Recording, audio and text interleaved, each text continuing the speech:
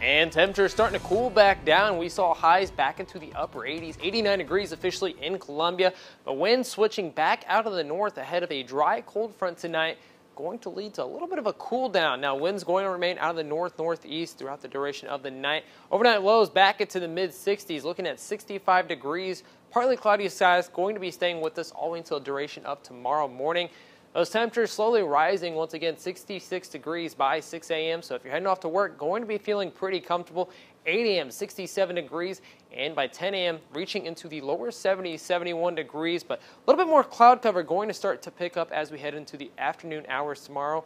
And those temperatures only going to be topping out into the mid-80s across much of central Missouri. Columbia looking at 84, Jefferson City 86, a little bit warmer at Lake of the Ozarks. But for the most part, these well above average temperatures here in central Missouri look to be out of the area for quite some time.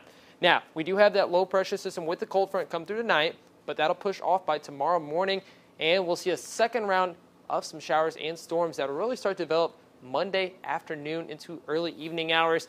Now, they will form along this low pressure system, continue to drive off, becoming a little bit more widespread, though, as we head off into Tuesday morning. Heavier bands of rain across much of central Missouri.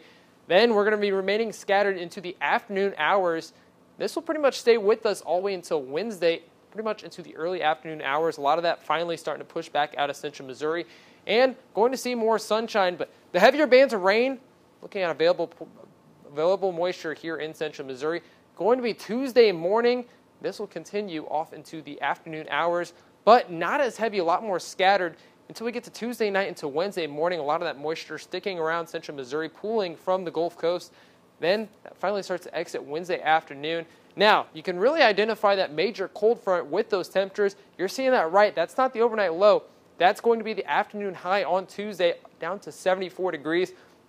We do slowly start to warm back up heading off into the second half of the week, but temperature is still going to be well below average, usually sitting at 89 degrees. So going to be a much more comfortable week ahead for mid-Missouri, and could see widespread 1 to 2 inches of rain, going to help us out with those drought-like conditions.